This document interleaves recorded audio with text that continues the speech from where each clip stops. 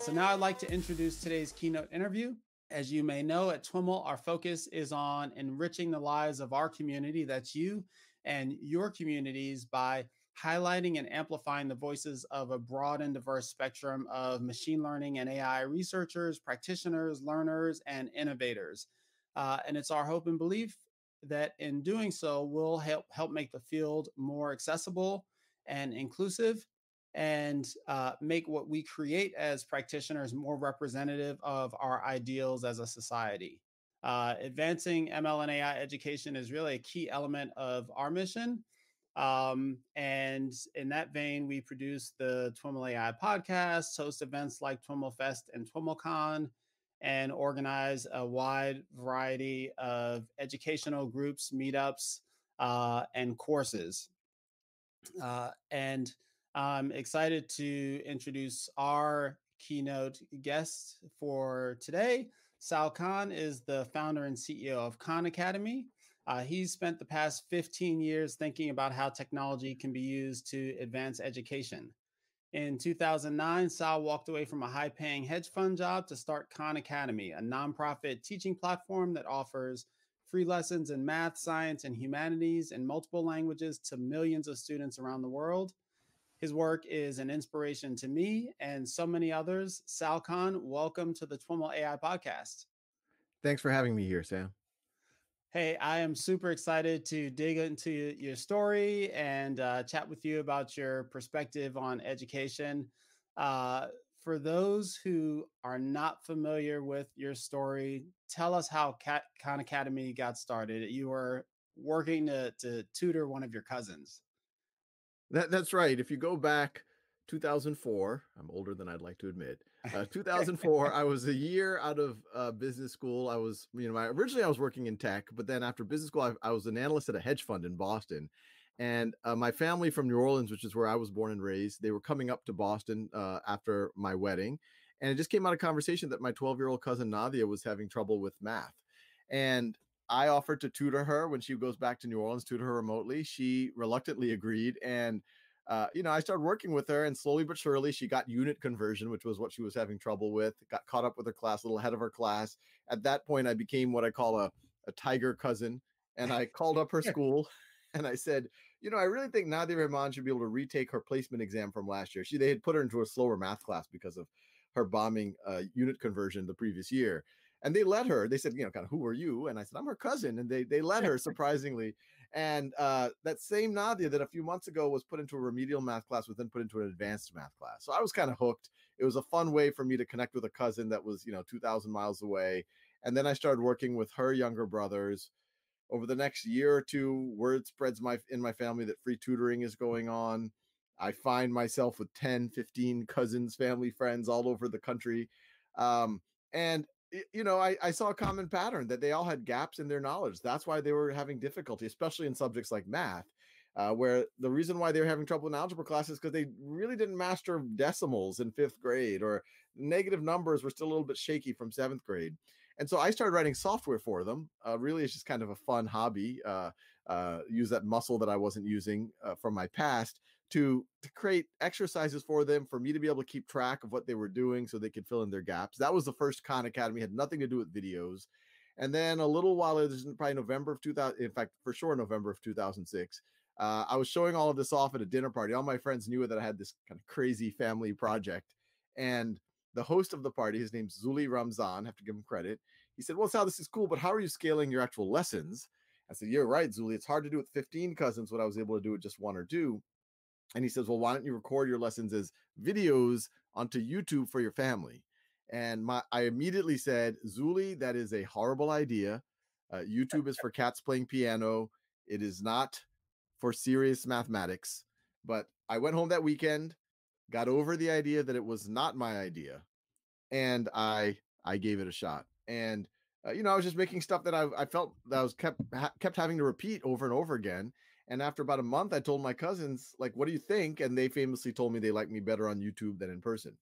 And so I took that as positive feedback. I run optimistic. And they, in all seriousness, they really appreciated having me, like, on the phone, dig deeper. But it was nice to also have an on-demand version of their cousin that was infinitely patient, that you could, listen at double speed or half speed, or be available in the middle of the night, or there's no shame of being able to review something from a few grade levels before. And so I kept going, both working on the software and the videos. By it was actually pretty fast. It was clear that people who were not my cousins were using it. I was getting letters from all over the world on how it was helping people, and even people in the military, and how they were going back to college based on this. I mean, it was wild for me that this little family hobby was growing. By 2009, there were about 50 or 100,000 folks, depending on the month, who were using it every month. And I had trouble focusing on my day job. So that's when my wife and we sat down, we looked at our finances. It looked like, we were trying to save money at the time for a house, but it's like, maybe we could live off of this for a little bit. She was in residency for as a doctor. So she was making a little bit of money at the time.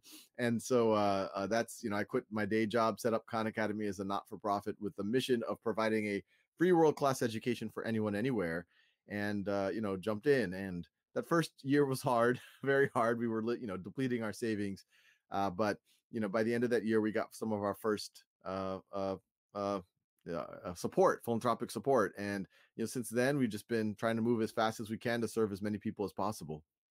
That's awesome. So fast forward to 2020, what does Khan Academy as both an organization and a platform look like today? Yeah, just in like kind of raw scale, we have 100 and something million, I think 115 million registered users. Depending on the month, 20 to 30 million students take some form of learning action. And these are students of all different ages, take some type of learning action every month. In terms of what it is, what they're using, there's kind of three pillars of Khan Academy. One is we want to make all of the core academic material from pre-K through the core of college available to everyone on the planet. So English is clearly, in the US, is where we've been leading with, but there's a fully Spanish Khan Academy, Brazilian Portuguese Khan Academy. There's actually 46 translation projects around the world. Math is where we are strongest. I mean, you literally can, in most of the world's major languages, start at pre-K in math on Khan Academy. We have an early learning app called Khan Academy Kids, which is math, reading, writing, and social emotional learning. But then you can kind of graduate into elementary, middle, high school, early college, even actually mid-college math. We have a lot of sciences. We're doing a big push as we speak to have all of the middle school and high school sciences available. And we're starting to do a little bit in other subjects in the humanities. And another principle is that we want all of that to be available in a way that personalizes to the needs of the student. So instead of just making it available the way that it's always been available in like textbook form or even video form, make it so that students get as much practice, feedback, and recommendations based on what they need to really master the concept, so that they don't end up the way my cousins were ending up in 2004 with gaps that were debilitating. And then the third aspiration is how does someone take that knowledge and how does it lead to actual opportunity, which is something that I'm actively exploring. Awesome. So that personalization point is an important one in our community because it leads into a conversation around machine learning and the way that might impact ed tech broadly.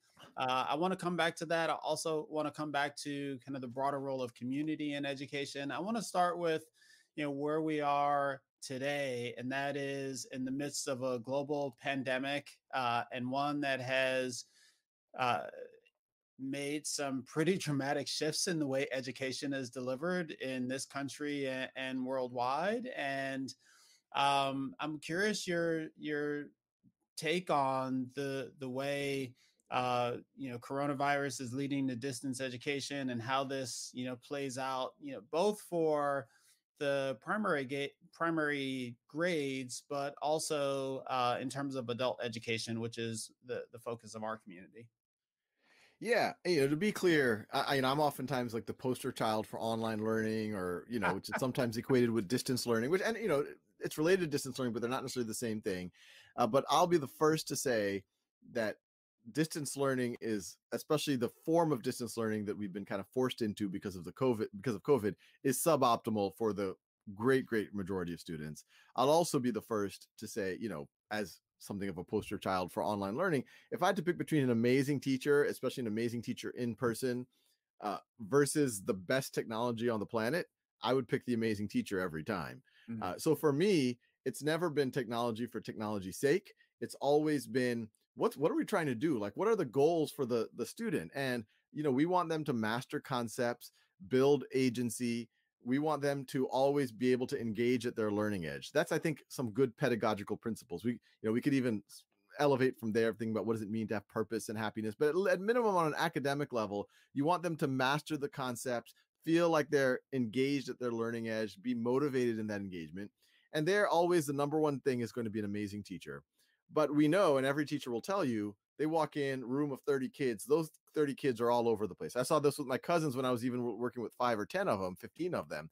But when you have 30 kids, they all have different gaps, they're ready to learn at different paces. And in a traditional academic model, you kind of move lockstep, which is what causes the gaps. We move lockstep. You get an 80% on a test, I get a 70% on a test. Even though you didn't know 20%, I didn't know 30%, you kind of get your grade identifying the gaps, but then it moves on somehow, assuming that you can learn something more advanced based on those gaps. And every teacher has always known this has been an issue. In ed schools, they've always taught about differentiation, trying to meet every student where they are, but that's very hard if you're one teacher with 30 kids with a wide variety of preparedness. And that's where technology can be interesting. Can something like Khan Academy allow kids to practice at their own time and pace on what is necessary for them, get video instruction when necessary? So, and that with the teacher being able to keep track of all of that, and then being able to do more focused interventions, small group interventions, game simulations, Socratic dialogue. So they really go up the value chain. But on the COVID situation, on top of it, well, the number one thing, it's very suboptimal, and unfortunately, it's disproportionately suboptimal because people talk a lot about a K-shaped recovery in the economy. It took me a while to process the K, but I realized this part of the K that people are talking about.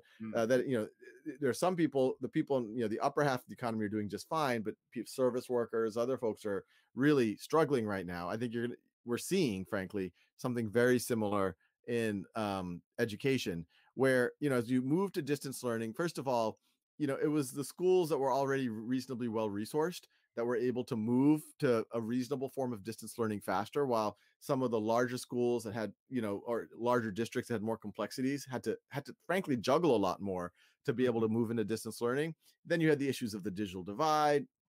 If your parents aren't at home to support you, even food security is an issue. I mean, we're seeing around the country 5-10% of the population, even when they're able to get laptops to them, get them internet access, they're disengaging. So I actually think, like, people aren't, like, as bad as it looks, it actually might be worse.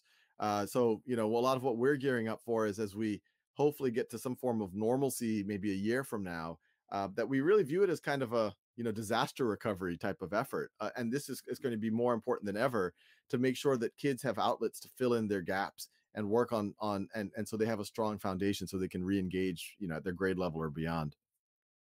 How have you seen it impact the business and kind of the folks, not from a business perspective, but in terms of the courses that you're offering? Have you seen a market ramp in the folks taking your courses, or no?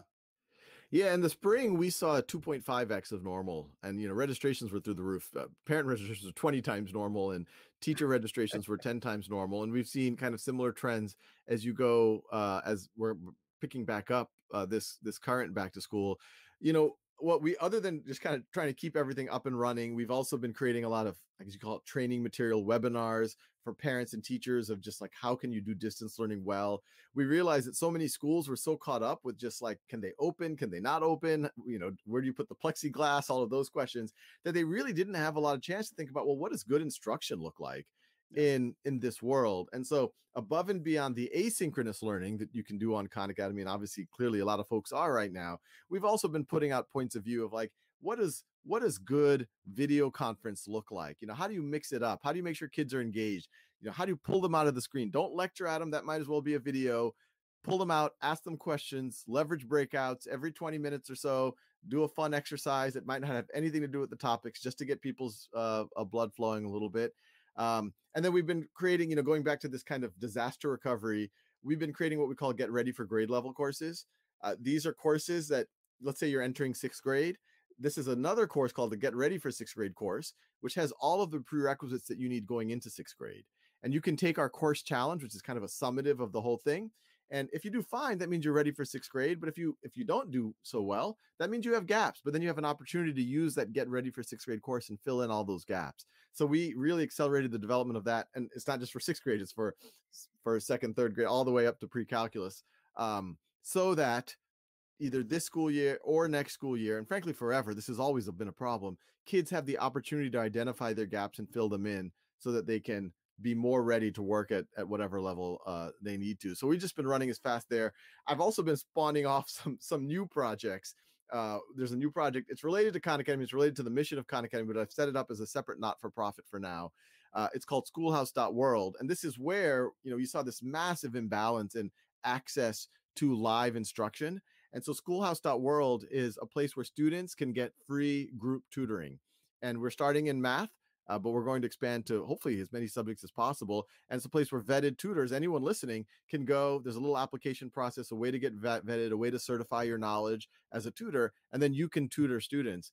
And so, this is something we're really excited about as an added layer. If the practice on Khan Academy, the solutions, the videos aren't enough, you now can get help from people around the world. Got it. So K-12 is a touchstone for you for obvious reasons. It's a huge opportunity to impact education. At the same time, Khan Academy offers some amazing resources for adults. I've used some of the statistics resources on Khan Academy and studying machine learning, and I know lots of others in our community have as well. How does the things that you're observing in terms of engagement and this shift that's happening and what you've learned about the way to make online education successful for K to 12 translate to the adult learner?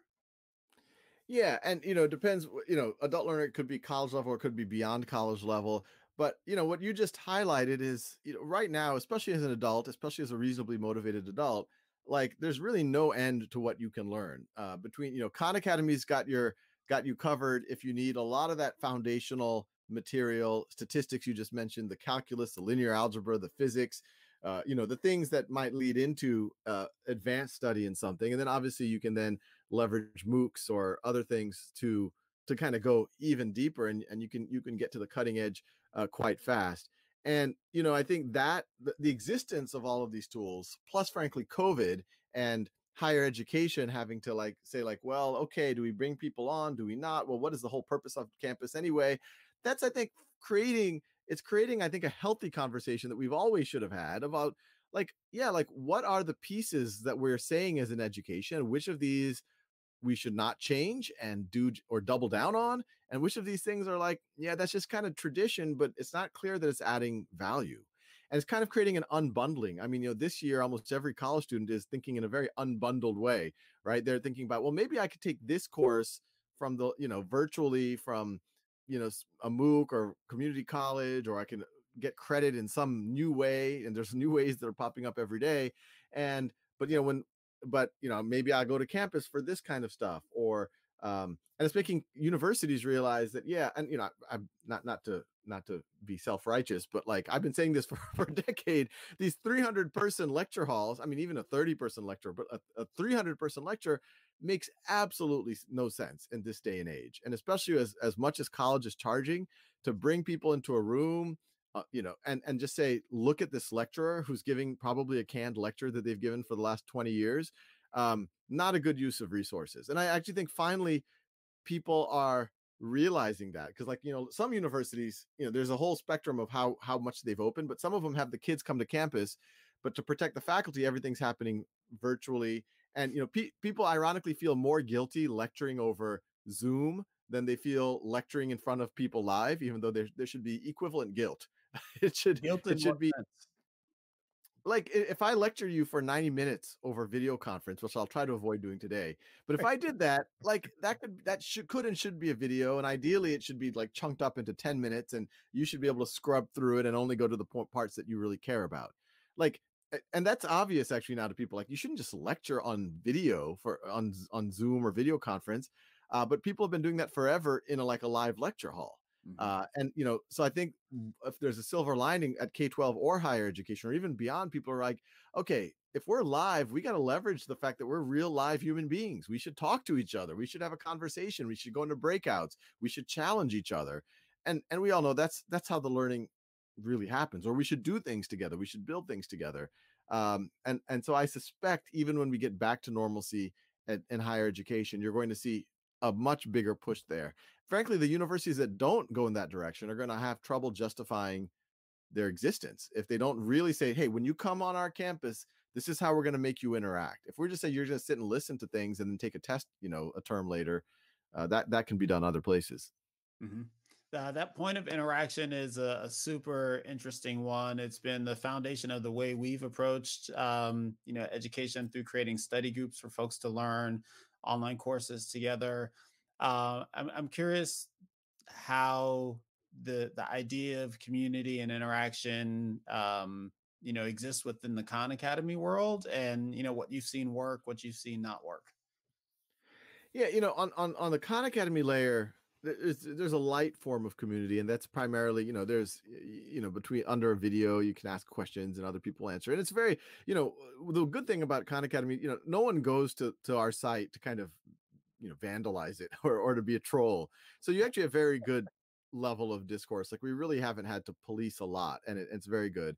And I'm hoping, and the schoolhouse.world project, which is around peer-to-peer tutoring, this has always been my dream, that Khan Academy would feel like a real academy, that not only could we learn stuff, but we can meet each other, we can help each other.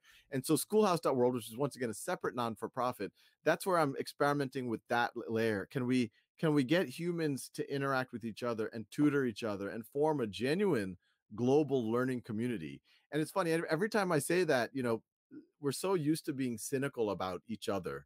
People say, oh, you got to watch out for the, this and that. And I'm like, yeah, we are going to watch out. That's why we're doing group tutoring. And, where we can, we'll do background checks, and we're going to vet people. Like, we're going to do all of those things. But the reality is, we've been doing it for about 2 months now. It's just, most people are really good. Most people are really good. And if they're showing up at a place to either get tutoring or to tutor someone else, they're not showing up to troll. And you see just completely different, frankly, you see a different internet than you see than you see pretty much anywhere else. You see the best of people coming out. I mean, there's actually two 13-year-olds on Schoolhouse who've been tutoring a 50-year-old factory worker who wants to get his GED, and he just took a practice test and he passed, and he sent us this glowing review. But how beautiful is that? And like That's they're like awesome. all over the world. That's the kind of stuff that I hope we can unlock. And I think learning is the place where we can find some common ground and hopefully depolarize a little bit. And so is that the premise of Schoolhouse, that you just put them together and magic happens, or is there a way that you're thinking about creating community and kind of spurring engagement that is, sets the stage for the interactions that you want to see? Yeah, no, it's not just, we'll randomly hope. In the early, although you never know. I mean, but no, it has been. I mean, what's been really cool, it's been forming kind of Wikipedia style, where um there's also been volunteers. I mean, we have professors from England, I mean, really qualified people in kind of traditional sense, who have been leading committees on, like, how do you ensure tutor quality? How do you ensure tutor safety? And so they're coming up with policies. The first 5 times you tutor, there's going to be someone else there to kind of monitor it. It's group tutoring sessions. There's a review mechanism so that if someone is doing a good job or not. There's there's policies around, like, don't, if someone says meet me at the 7-Eleven, don't meet them at the 7-Eleven and flag them. If we also have a mechanism where people can certify their knowledge. So even if someone isn't kind of a shady character, but we need to also make sure that they know the material before that someone shows up for a tutoring session and potentially learns something incorrectly. So we have a certification mechanism where someone records themselves on Khan Academy passing a unit test, getting a 90% plus, actually mastering a unit test. And then they submit that to the community. The community peer reviews that, and if it looks like, yep, that's Sam's work, he didn't cheat, you have to think out loud while you're doing it, and he explained his reasoning quite well. Yep, we've certified him in in limits in unit 1 of calculus. And it's the same taxonomy as Khan Academy's taxonomy. So, if people, the way people look at it is like, oh, I'm having trouble with unit 3 and algebra 2 on Khan Academy. They go to Schoolhouse, they go to unit 3, algebra 2. Oh, look, there's already 3 sessions coming up this week. I'm going to sign up for one. Or actually, there's no sessions. Let me request one. And then the tutors can see where there's demand. Oh, that's great. So we talked. You mentioned personalization earlier as one of the opportunities ahead of us. Have you given much thought to the role that machine learning and artificial intelligence creates in helping to personalize education um, and through recommendations and other mechanisms? Yeah, a lot of thought, and what I'm about to say will be maybe a little counterintuitive or surprising. So in 2000, I want to say 2012-ish, we had a big push to do machine learning for recommendations on Khan Academy, like a big push. Like we looked at, Okay. we did all the things that everyone here knows how to do, and well, as of 2012, and what we found is it was honestly giving weird recommendations. Um, and maybe it could have been an implementation thing. Clearly, our theory was maybe the data that we were training on wasn't optimal. But the other thing we found is even when it was giving reasonably good it wasn't always giving weird recommendations. Could you Oftentimes give it an gave very example good. of a weird recommendation? Um, like a student shows up, they haven't mastered most of 6th grade, but it asks them to go straight to like a fairly difficult word problem. Mm. And I could kind of think of like maybe this thing is a genius because by having exposure to that word problem, or it has, because it was trying to make inferences about everything else, about like, okay, if someone shows evidence of this, not only how does it affect our accuracy model of the probability of someone being able to get that question right again, but also what's the probability of other questions. So we thought we were doing all the right stuff, but every now and then it was giving kind of weird edge case, like why is it doing that? The other issue is students themselves, even when like I as a tutor could understand, oh, that's what it's trying to recommend because that's a really important concept. From a student's point of view, it felt very disjoint. Like the students like, why is this? Why am I getting recommended this? Or why am I getting recommended that? Or why did it skip all of these skills? Which if I were to just go in order on Khan Academy would have been next, but it just skipped to the next one. I kind of want to go in order. Um, and so we actually undid all of that about 4 or 5 years ago to do kind of a very like basic, like, let's just get some human curators in there, linearize the order, but give students the agency to pick what order they want to do it in, put some game mechanics in there so people can kind of say, oh, I haven't filled in that tile yet, or I want to get that part to be dark blue. And have kind of a simple heuristics for recommendations, which is essentially like, what's the next thing that you haven't mastered yet or you haven't seen. Yeah. And in a lot of ways that was a massive improvement because now people got it. It was very understandable. Now with all of that said, I'm hoping over the next 2 or 3 years to do another push and do it right, where we'll hopefully get the best of both worlds, where like the students can kind of see the the the universe of things that they could do, and they can take the control if they want, and even that can inform whatever form of machine learning or AI we do, but also have a recommendation engine. Now that we are formally partnering with school districts, we actually have better data to train off of too. I mean, our old training data, we train off of 6th grade math, but we didn't know, is that really a 6th grader? Is that really a teacher who's just sampling the stuff? Is that a 20-year-old who's trying to get energy points, which is kind of our game mechanic on. So, but now when people are working on Khan Academy, at least in certain contexts, we say, okay, that is a 6th grader in this school district. So I think we'll also have better training data to be able to be able to have a better go at it. Mm-hmm. And does some of that have to relate to the kind of the granularity? It sounds like you are making your recommendations at the course level as opposed to an individual skill level, or is that not the case? No, we make the recommendations at individual skill level, but Okay. like within a course, it was jumping around in at least counterintuitive ways. Maybe one could rationalize. Once again, I don't want to. This isn't a machine learning problem. I think it was our Right. implementation problem. But it was one of those things, and I always remind myself as a technologist, I do also always want to go to kind of the fanciest thing that I think is gonna. But I've had the lesson several times at Khan Academy. Sometimes you have to reset to a simple thing that solves the problem, and then rebuild to and only go to the fancy thing if it's really gonna solve the problem. Yeah, there are some horror stories of the way machine learning and AI are being used in education. One that jumps out at me is NPR story about robo-graders, where these very well educated parents, in fact, educated enough to reverse engineer the grading algorithm, were struggling with trying to get their kids' essays graded correctly. And ended up finding that if they just gave long complex gibberish, the kid got a better grade. And I'm curious, if do you use robo graders? Do you think about the other side of machine learning beyond recommendations, and how it is being used broadly in education, and how it might be used for Khan Academy? Yeah, I mean, so the only place we use that or we kind of partner with someone is, we're the official practice for the SAT, and as part of that, there's a place where students can do like practice essays, and it leverages a partner called Turnitin, which has some form of AI-based robo-grader to give feedback around that, and it's actually surprisingly good. I've played around with it. It's surprisingly good at that. But with that said, I also have a lot of skepticism on these types of things. I mean, I saw the trailer right before I showed up, and I'm also worried about the biases, like on certain topics or certain views or certain like could that also influence it? And that's why I'm actually more intrigued for some of these things by the power of peer to peer and the power of kind of human networks to evaluate each other. And even there, you obviously have to be very careful about bias, et cetera, et cetera.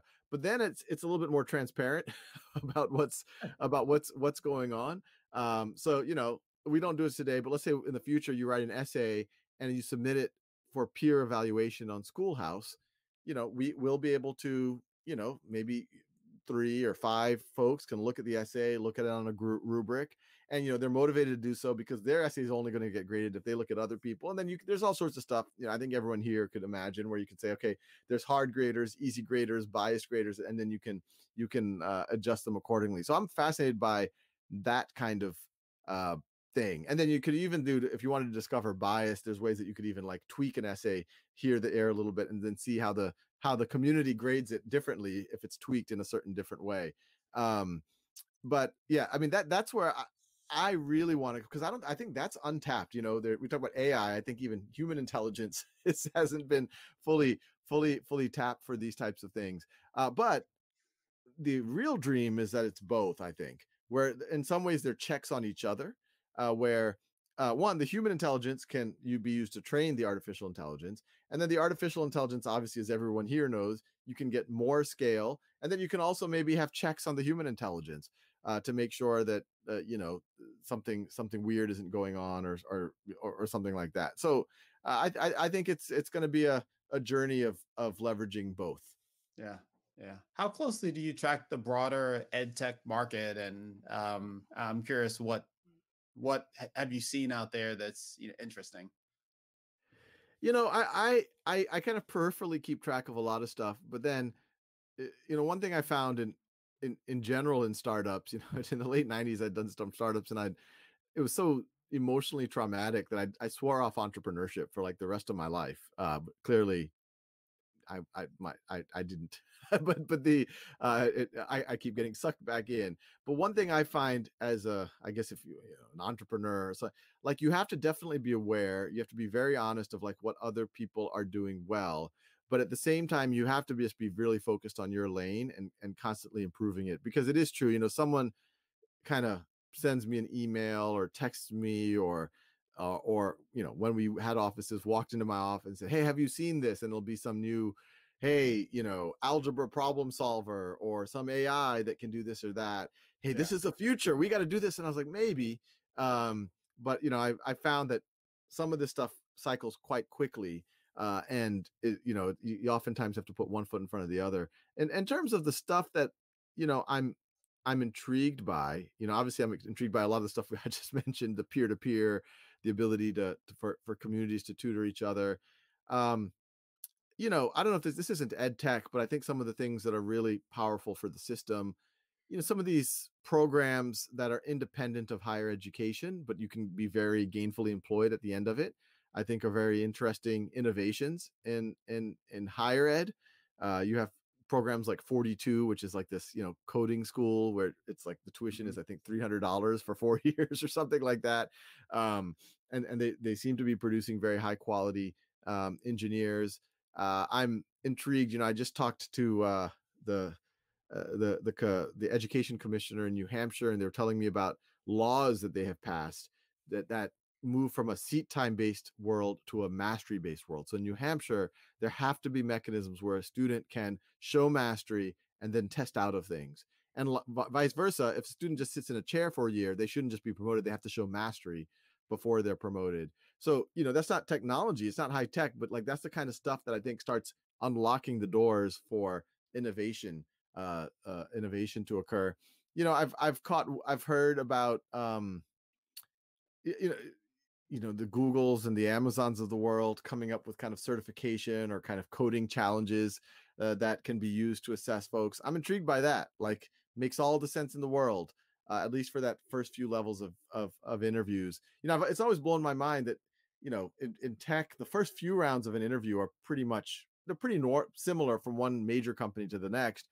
But once and let's say round 4 you get rejected because for whatever reason, like, you should get some kind of certificate for those first 3 rounds so that someone else doesn't have to do it to you again. It saves both sides a lot of energy. I mean, any fast growing startup will tell you most of their time has been spent interviewing people. Yeah. So anyway, I think I view that's how my brain, I don't view it as so much as the technology that's interesting to me. I do get emails about people having some AI that, can solve algebra equations, and for me, those feel more niche kind of point solutions. I haven't seen some of those that I think, oh, that's going to change everything. The things that are going to change everything are these things that, like, wow, that's a new form of credential, and that could be a new pathway, or that's a new way for people to interact that actually could be very scalable, low cost, and highly effective. Those are the things that get me excited. Yeah, well, you referenced some of the things that in terms of new credentials, Google announced something relatively recently. Um, yeah, I'm curious how you think about education broadly as kind of this vocational thing that is helping people create better opportunities versus, maybe the way we think traditionally about humanities education, helping us create a better society or become better people. Yeah, and I've thought a lot about this, and if you go to most universities and they say, well, we're not really teaching you job skills, we're teaching you how to think, we're teaching you how to, and I kind of buy that. I mean, I kind of felt, when I went to college, it was a formative experience. I met a lot of great friends. I met my wife there. Like, it was all of that. But, my answer back to the universities is like, well, you study everything else. Like, you almost have trouble finding things that you want to research, but you have never researched your own claims about your own university that you are happy to charge $200,000 for, and like give kids like debt that they can never get off their back for the rest of their life. So you should study that. Like, if you think that what you're doing is truly helping kids become better human beings, there's got to be a way that you can measure that. Or more well-rounded, there's got to be a way that you can measure that. Mhm. And I think most of us know, even without doing a study, that if you go 4 or 5 years out of college, and if you gave even someone who's a bio major, if you gave them a freshman bio exam, they're likely to flunk it. So there's not much content retention. And that if you did like a true control study of like someone entering in and an equivalent who went to a different university, I don't think you're really going to see a statistical difference based on if they're the same person going in. Um, and for some kids, maybe one university works out better, and they just kind of a confirmation bias. They see, I made the right decision. But for there's people who go to very fancy universities and really have trouble. Not even trouble academically, but they're not in a good place emotionally or whatever else. And it's not surprising. So it's this big loosey goosey claim in these, even though higher ed is all about rigor of thought and all of this. And but the reality is the higher education system we have it's a legacy from a system 200 years ago where higher education was a finishing school for gentlemen, so to speak. Mhm. And then as all things, if some, the elite have it, people aspire. Industrial revolution happens. You have a new breed. Under Lincoln, you have the land grant colleges where say, well, maybe everyone needs a university education so they can participate in the industrial age, and that was a leveling of the playing field. But they modeled those after the Harvards and the Oxfords of the world, where we're going to fill up 4 years. We're going to have all this stuff in it. And once again, I think all of this stuff is interesting, but I think there's a very good conversation about creating alternative pathways, so that people have more agency in picking, so that they don't say, okay, this one view is the only pathway that I get to.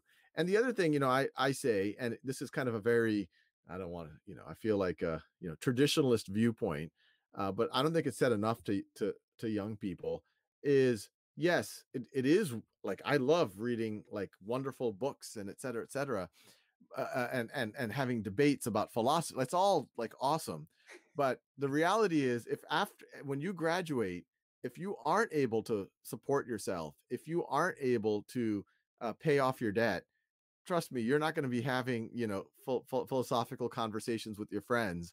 In fact, the only way you really get to have those philosophical conversations with your friends and read books and all this later on in your life, or you can always do that, frankly, but is when you at least feel empowered, like you feel like you have a purpose, you feel like you can contribute to society, that society values that contribution.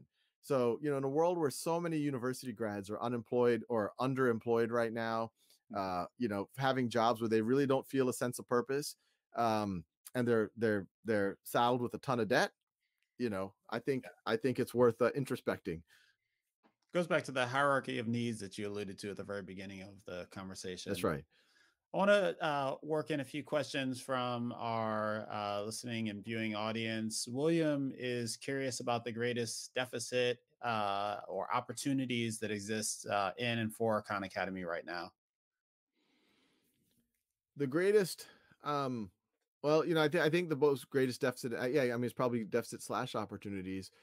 I mean, a lot of what we talked about, like, today we have stories, many million, a lot of kids who go to Khan Academy, get what they need, they can keep going. There's a young girl in Afghanistan who Taliban keeps her from going to school. She goes to Khan Academy in like 6th or 7th grade. That becomes her school. She self-taught in English. She goes into, learns algebra, calculus, physics, chemistry, bio, decides that she wants to be a quantum physicist, smuggles herself to Pakistan to take the SAT. Nicholas Kristof from the New York Times writes a op-ed, Meet Sultana, the Taliban's worst fear. You can look it up. That gets her political asylum to the US. And I just connected with her recently. She's now a researcher in quantum computing at Tufts. So there are those people that already can take Khan Academy and just run with it. And, every day I think about, okay, for every Sultana, there might be another few million that just need a little bit more of a push. So I think one of the big opportunities or deficits is, how do we get more people into that mindset to be a Sultana? So, because if we got, the tools, as we've already talked about, already exist, but there's so many kids that have been told for so long, you're not smart. Why do this? This is boring, whatever. So they've just kind of checked out. So I think that's a question and opportunity. We can improve our game mechanics. We'll engage more with classrooms and teachers. Hopefully some of what we're doing with the peer-to-peer are things to engage, other incentives. But I think that's a big thing that we need to figure out. How do we leverage AI? How do we leverage human communities? We talked a lot about that. I think the future of certification and credentialing is something that I think is a major opportunity, and it's a deficit in the world right now, where all credentials right now are really based on time and money, and they're not really based on capability. And they should be based on capability. They'd be a better signal, and they'd be, it would open up how you achieve it. So that's where I see the, and then, the deficit. We always have deficits of resources. So I'm always, fundraising for Khan Academy. So anyone out there who wants to donate, I just read a bunch of research. There's several ways to become a happier person. You have to sleep enough, you have to meditate, or you don't have to, but you should meditate. You should have gratitude, and you should do random acts of kindness and give. So, give to Khan Academy, donate. It will make you happier. I'm doing this for you. That's awesome. Khan Academy is primarily a visual delivered via video medium. Have you explored other media like audio, podcasts, that kind of thing?